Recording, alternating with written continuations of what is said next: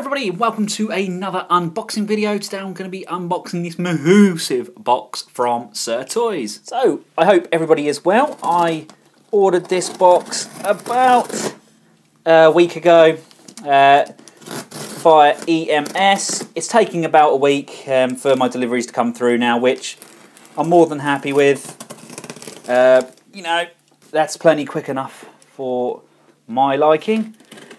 Hopefully this should be something rather large. Flip this open. Oh. God, it's getting bigger and bigger. That's what she said. Hey, them. And of course we get some randoms in there. That's the KO version of the... What prime was that? The small kit you could get with the interchangeable hands. It's gone. Off the top of my head, it's gone. We've got the knockoff-ish Guardians of the Galaxy in there, along with some more awesome pieces. Let's have a look. Minicon! Cheers, Paul! Let's start off. We've got a few KO Masterpiece bits, because I just wanted to top up my collection. So we've got the KO version of Streak S. It's the nice shiny silver one, which I'm going to paint the bonnet on it black. If you don't know why I should paint it black, then shame on you. And what else we got here? We've got the Lambor and Red Alert. Got those. And now for the big boys. These are made by TAIKONGZHANS, I think it is.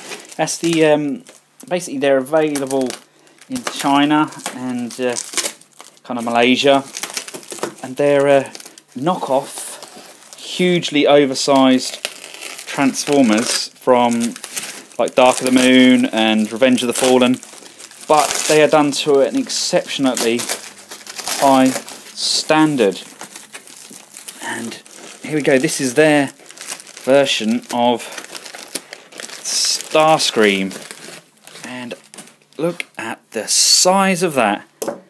I got this with the intention of hollowing out the cockpit and getting the G.I. Joe Slipstream and putting him in there and having it as a big crossover. I mean, this is massive. It feels fantastic. So looking forward to reviewing that guy. And of course I also got these accessories which go with that Starscream's lot. Taikon. There's a huge gun to go with the other guy. Yep, still works. This other one is again made by the same manufacturer. I saw Graham, the Collector 75's review on this, as well as Marcus, my good friend Marcus Cyberzoid, who reviewed this as well. And this is the hugely oversized version of Dark of the Moon Megatron. Again, made to an exceptionally high standard. There we go. Let's just give you guys an idea of scale. I've got a G.I. Joe just here. There we go.